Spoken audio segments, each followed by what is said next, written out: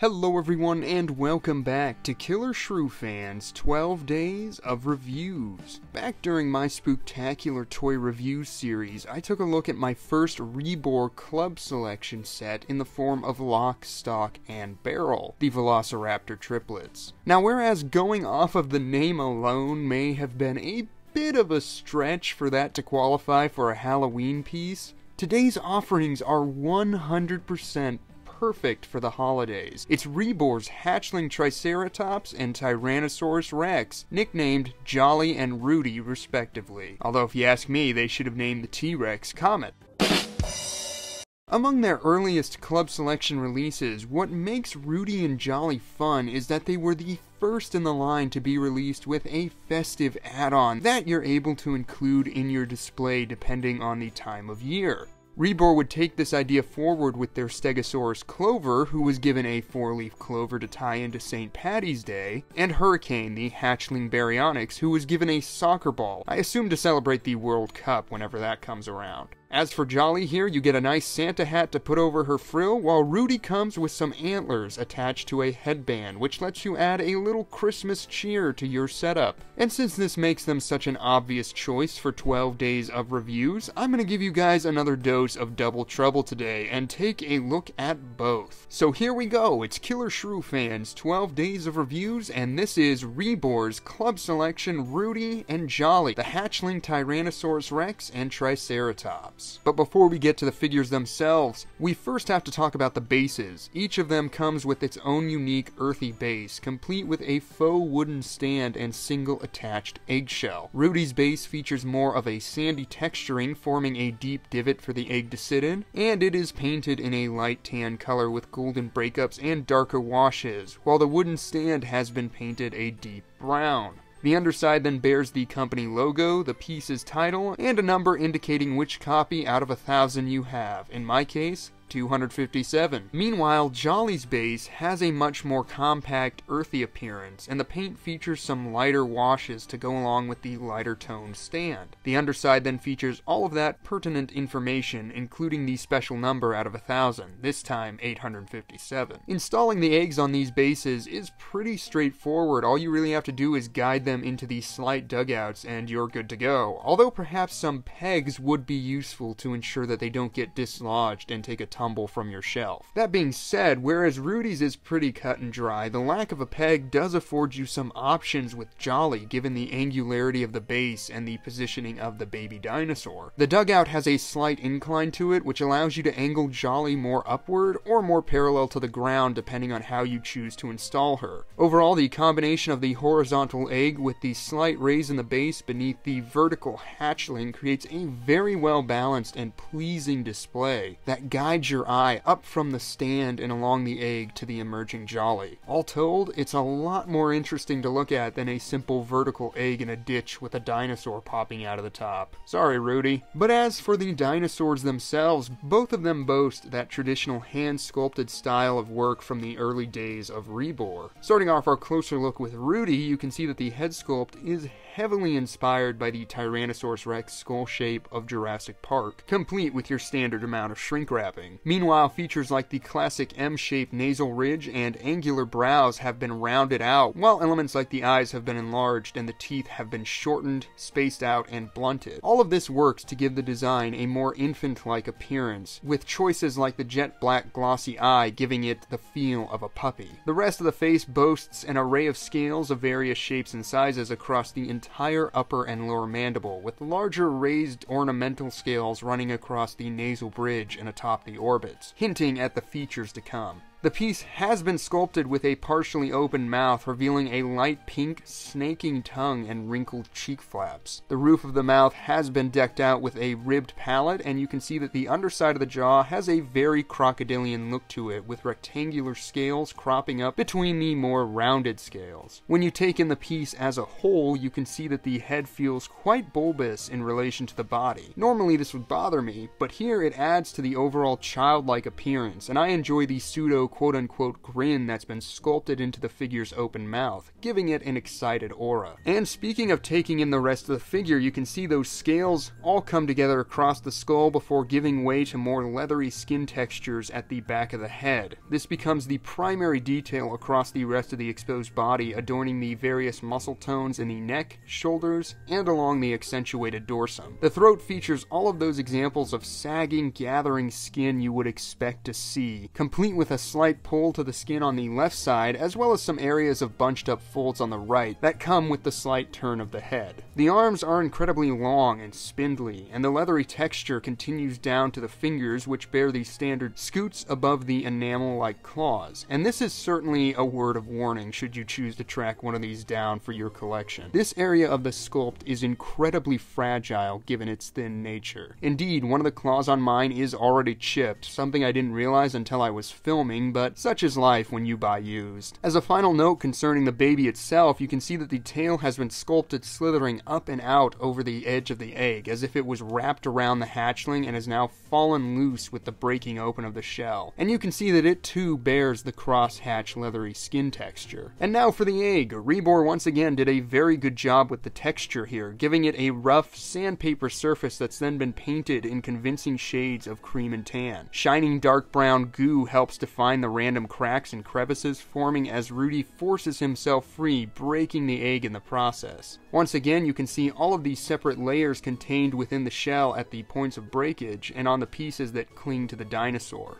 Taking a look at the paint job, REBOR carried on the Jurassic Park inspiration here as well, with the main body being a familiar mix of golden cream tones and darker browns that mark the baby in a banded pattern. The whole thing has then been given a high gloss, just like the inside of the egg, which makes it look as though it is indeed emerging from that gooey enclosure. The reindeer antlers are pretty straightforward, just a 5-point rack with more rough texture that's then been painted in shades of brown and even a mossy green. Installing it is a simple matter of just slipping the metal bar over the head just behind the eyes, and now Rudy is all ready for a festive Christmas party. Then of course you're able to remove them and store them away for the rest of the year while your baby T-Rex remains on display. And that was Rudy, the hatchling Tyrannosaurus Rex. Overall, I don't think it's nearly as good as some of their later hatchlings, but I do like it a good deal more than Lock, Stock, and Barrel, and it's nice to see them going all in with the JP aesthetics right down to the color on this one. The fact that we never saw a hatchling T-Rex in the films also grants them some wiggle room, as they have more of an opportunity to sculpt an artistic interpretation rather than try and fail to create a screen-accurate piece. If you're a fan of Jurassic Park or just want a unique dinosaur-themed piece for your seasonal decorations, then I could see this being for you. Now let's move on to Jolly, the Triceratops, who's looking absolutely adorable as she breaks free from her shelled prison. There's a lot that I like about this piece, most notably the fact that it looks like Jolly is rocking some baby fat.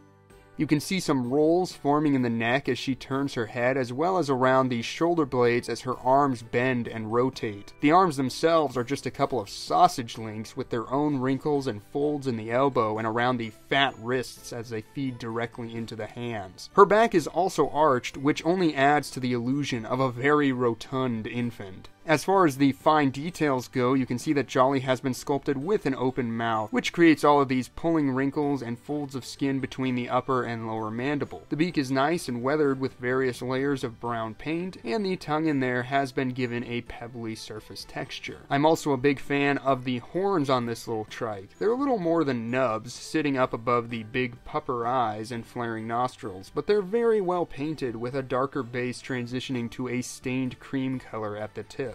Meanwhile, the frill features the row of epoccipitals as well as studded rows along the face that divide it into 4 parts, each marked with a splash of orange. The small frill also bears the small circular scales seen across the top part of the face, and that's potentially the biggest thing I take issue with on the head here, the hard cutoff between the scales and wrinkles in the pseudo cheeks. I mean, it's not a huge deal, but it is quite abrupt and jarring. If we move down the body, you can see all sorts of skin folds forming below the lower mandible and bunching up in the throat area above the chest. And unlike what we see on Rudy, lock, stock, and barrel, the scale detail actually runs down Jolly's back and onto the arms rather than being forgotten in favor of wrinkly, leathery skin. The palms have been sculpted and the nails are done in the same stained brown as the beak. The arrangement of the toes and number of nails is incorrect, but such is life with REBOR. As far as the egg goes, the surface is much smoother than what we saw with Rudy or lock, stock, and barrel, and the layering along the broken edges seems less defined. Still, I don't mind it. I feel like different kinds of birds and reptiles lay different sorts of eggs, some smoother than others, so I'm cool with this. It's well painted with a lot of speckling to give it that eggshell appearance, and the lines of breakage are quite convincing in their random and uneven shapes. I don't know what it is, but there's something about the broken off but still connected pieces that really sells the look of Jolly emerging from her egg in real time, possibly better than any of the other ones I've seen from REBOR. As far as the paintwork goes, you can see that the underbelly is a dirty cream tone with brown washes, while the dorsal region boasts a light purple tone, augmented by those orange markings on the frill. The eye is also rimmed with more tan, and you have got splashes of yellow sprinkled throughout. The whole thing has then been given a light gloss, similar to Rudy. To tie it back to Jurassic Park one more time, it almost puts me in mind of the color scheme used for the concept art of the scrapped infant Triceratops, which I do enjoy. As far as her edition of the Santa hat,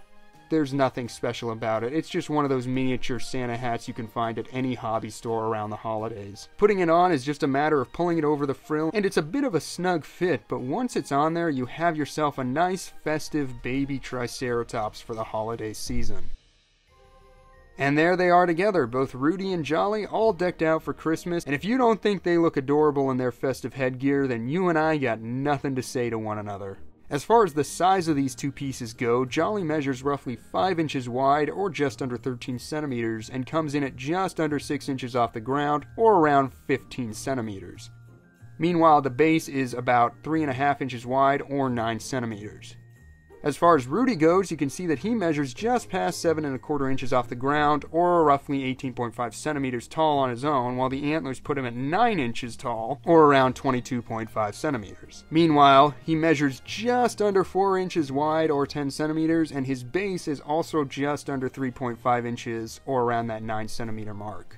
For size comparison, we'll go ahead and bring in lock, stock, and barrel, the Velociraptor triplet, so that you can get a nice group shot of the initial 3 club selection pieces released from REBOR. Rudy is fittingly the largest of the bunch, but of the 3, I think Jolly is my personal favorite. You may recall that I was pretty unimpressed with the Velociraptors, and whereas I do like Rudy a good deal more, I still think both carnivore sets aren't quite on par with the adorable baby trike. Still, it's a good looking group, and perfect for anyone looking to add an extra cute factor to their JP style collection. Now for some other comparisons. First up, here's Rudy with some younger versions of Tyrannosaurus Rex. To start us off, we have the Papo Infant Rex, who looks a little surprised to be seeing a baby of that size. And then we have the Mattel Amber Collection Infant Tyrannosaurus Rex, also known as Buyer's Remorse. And finally we have PNSO's Logan, who may or may not be a juvenile Tyrannosaurus Rex. You all can dish it out in the comments. I'm not touching that one with a 39.5-foot pole. Not yet, anyway. Meanwhile, for infant comparisons to Jolly, here she is alongside the Papo Infant Triceratops, another more obvious homage to the scrapped JP concept art, and also Hazelnut, the REBOR Scout Series Infant Triceratops, boasting a far different color scheme than what we see on Jolly here. Now for some grown-up comparisons. I'm going to go ahead and bring in the adult counterparts from REBOR, and you know, when they're posed together, it does look like Jolly is quite concerned about having the hatchling Rex so close nearby, and perhaps this is why. She knows what becomes of Triceratops figures under the REBOR logo, either dead at the claws of a T-Rex or cancelled. But yeah, there you can get an idea of how these figures size up with the adult versions of the species that REBOR have released. And for some other adult comparisons, here is Rudy next to PNSO's Wilson. Gotta give him a positive role model after all. And then we have Jolly alongside the recently reviewed Eofauna Triceratops, the cryptic variant. And that was REBOR's Club Selection Hatchling T-Rex and Triceratops, aka Rudy and Jolly. Overall, I find these figures to be quite charming, especially with the festive editions of the hat and antlers. It's nice to have those removable elements so that you can put a little extra Christmas cheer in your display while also having the option to keep the dinosaur pieces out year-round, which I certainly plan to do. Even if they're not REBOR's most technically impressive sculpts or even their best Club Selection offerings, I do still appreciate them simply because they are different. We don't get a lot of hatchling dinosaurs, and if you're a fan of Jurassic Park, then these make for some extra fun given that they're cute reimaginings of our beloved designs. Now, if I had to pick one of these three sets, like I've said, it would easily be Jolly. There's just something about the overall balance to the display and the cute baby facets of the design that really works for me. But I want to pass it on to you guys now. Which one is your favorite, and what kind of hatching dinosaur would you like to see REBOR do next? Drop a comment down below, and as always, thank you so much for tuning in to today's review. I hope you enjoyed it, and I hope to see you again tomorrow when I finally get around to a review of royal proportions.